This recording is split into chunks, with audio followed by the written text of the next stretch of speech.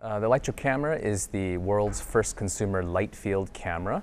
It's the first major change in photography since photography was invented. So instead of capturing a flat two-dimensional slice, we're essentially capturing enough information that we can use to computationally create the picture after the fact. So in layman's terms, that allows people to do much more with the picture interactively after the picture's been taken. So when we launched the camera, which was just about a year ago, we launched with refocus. So you could take a picture, refocus the picture after you've taken it. And just last month we rolled out two major features, software features. One is called perspective shift and the other is living filters.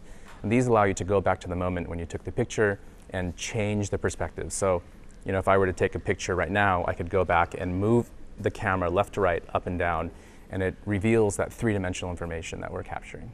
Most people who buy this camera are interested in storytelling in a different way. So the interactivity of each picture, the interactivity potential, now this could be a reveal, you know, something blurry in the background that is revealed that is part of a story that you capture in one moment. And these are all pretty new forms to still photography, new forms of storytelling. You know, in video, you do a focus pull, that's very common. But in still photography, we're not used to that in a single moment.